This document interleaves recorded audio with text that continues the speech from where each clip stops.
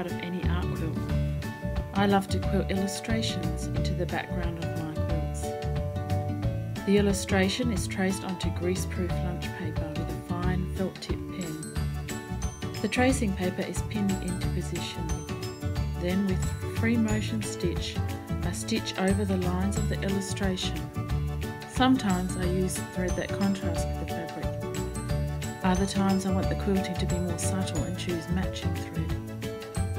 At the beginning and end of every line of stitching, I pull the bobbin thread through to the top of the quilt to avoid a tangled mess underneath.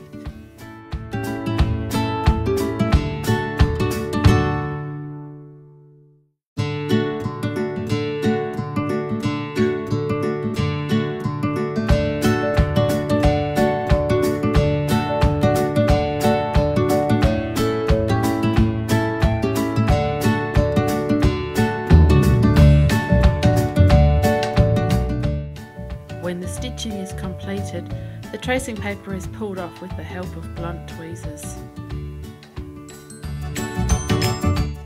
Where possible, I reduce the number of times I have to restart my stitching line by tracing back over existing stitches.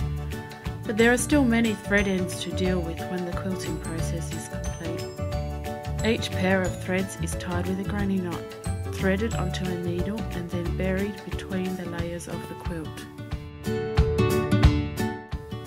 That, in 2 minutes, is how I spend many hours quilting my quilt.